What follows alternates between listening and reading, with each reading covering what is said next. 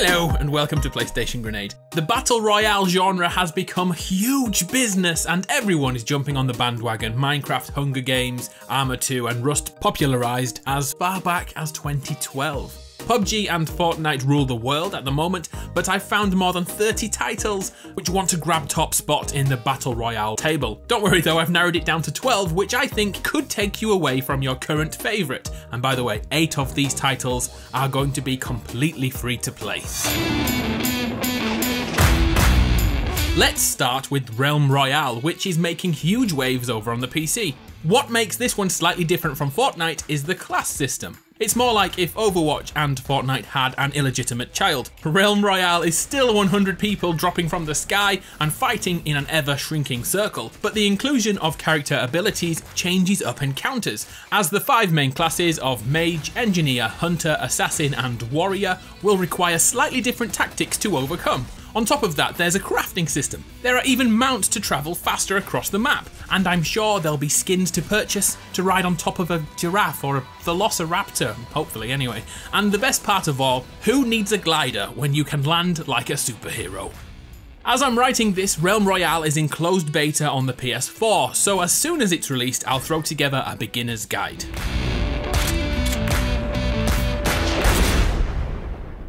Here's one I've been dying to talk about for ages. Dying Light is trying its hand at Battle Royale, and it's going to be completely free. Now all the official reveals are out of the way, I can tell you a few more details about Dying Light Bad Blood.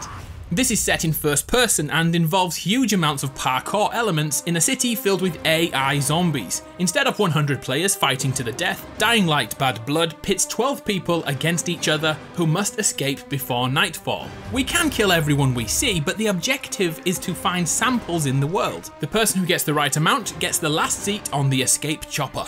Will you collect enough on your own, or will you wait to take the samples from other players? Dying Light will begin on PC as a founder's purchase, but will come to all formats completely for free.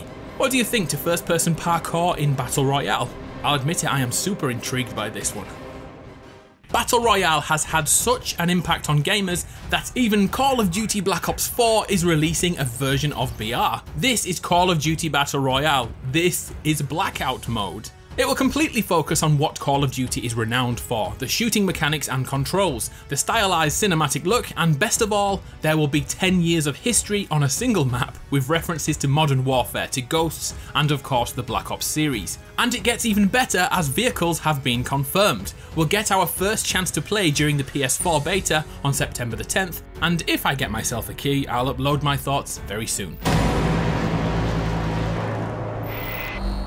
Quickly, I'd like to include H1Z1. I know it's been here since the beginning, but it's now fully released on PS4 and offers the same style battle pass as Fortnite at a lower price. If you prefer more boots on the ground and a little more gritty realism, I recommend jumping back into H1Z1. Do you know how hard it is to say H1Z1 instead of H1Z1? It's bloody ridiculously hard. Moving on. You throw the knife, I'll shoot, okay? There's another one! No, there's another one! Have you heard of SOS? It's currently free to play on PC, but the devs have outlined their desire to bring SOS to consoles ASAP. The premise is a little different to Fortnite, as 32 players, or contestants rather, start on Lacuna Island and search for relics. Another twist involves viewers making decisions to affect the island of their favourite streamer. But in my eyes, the best thing of all is the proximity chat, which allows fellow contestants to talk to one another, adding the possibility of being tricked and literally backstabbed. The game is having huge issues at the moment, trying to realise if it's a fully fledged Battle Royale title or if it wants to keep the original content of the game, which was about betrayal and those relics we mentioned. Just like Dying Light, the island is filled with creatures that can infect and brutalise you, so an allegiance, however fragile, may be the best course of action. Back in 2012, Minecraft was modded to include a Hunger Games mode, which is arguably the birth of the Battle Royale genre. The irony here is that the Hunger Games, the book series and the movies, directly rip off ideas from Battle Royale, which is a brilliant film in its own right. I demand you go watch it now if you haven't already. Before I get too sidetracked, let's go back to the point that Minecraft Hunger Games was so inspirational that 6 years later, we have survival games Battle Royale. As always, the premise is to fight and survive, but the world is dynamically created, causing everyone to be in the same position of not knowing the map straight away. Essentially, this prevents new players from being outsmarted by the terrain. At present, the project is in early access on Steam and supports up to 64 players. Another game with a similar approach to graphical fidelity is Wreck Royale, a free-to-play virtual reality take on Battle Royale. This is much smaller than 100 players, in fact it's only 16, but you'd be surprised how scary it is to know someone could be behind you at any moment, ready to hit you over the head with a frying pan.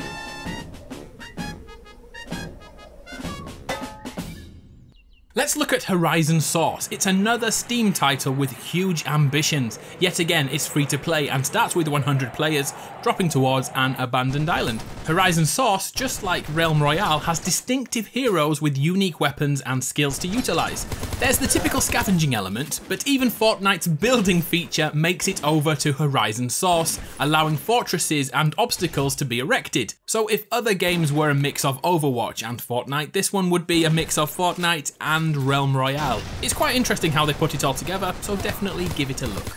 We can take this one step further though with a mobile game you may want to consider. This is Fortcraft. As the name suggests, this is almost the exact same game as Fortnite. The devs made this title available to Android players before Fortnite were able to move across to Android. Whether it's still thriving when Fortnite completely takes over the Android phone and tablet scene is yet to be known.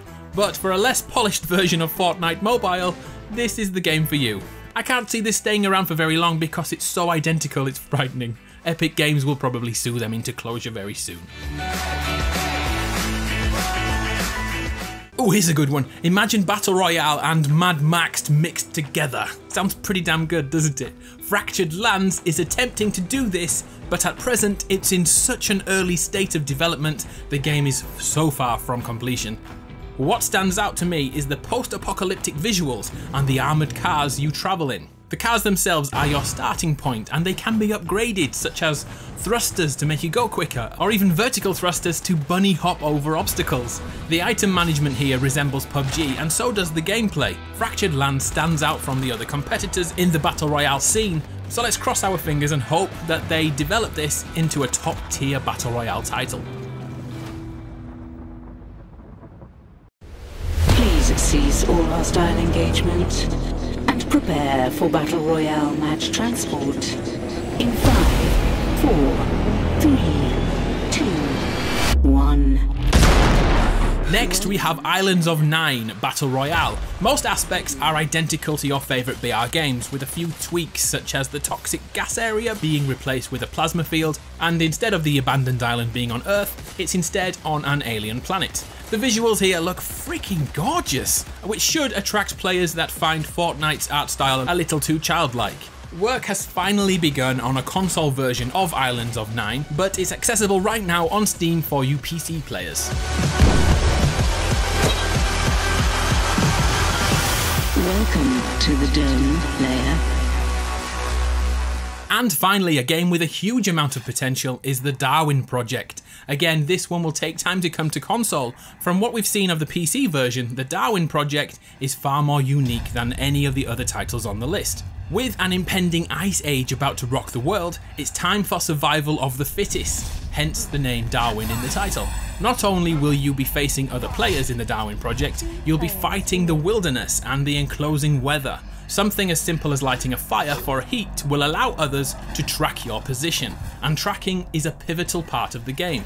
Looking for footprints or any other telltale signs that someone has been here before you allow us to pursue players, but we're always leaving our own trail behind us for other players to follow. It perfectly pushes survival and the battle between predator and prey. At present, the Darwin Project is free to play on Steam, and judging by the branding lately, this looks to be picked up by Microsoft, so we may not see it on PS4 at first. I'll let you know when I find out more information. So there we have it, a dozen Battle Royale games that want your attention. What do you think? Will anything pull you away from Fortnite? Oh, and keep in mind, 8 of these games will be free to play, so there's no reason to ignore them. Give them a download and see what you think. They'll be dropping as soon as this month, up to about a year away. So there's something new to play almost every single month in the Battle Royale genre. Anyway, I'm Adam from PlayStation Grenade. It's been a bloody pleasure. Like always, I'll see you next time.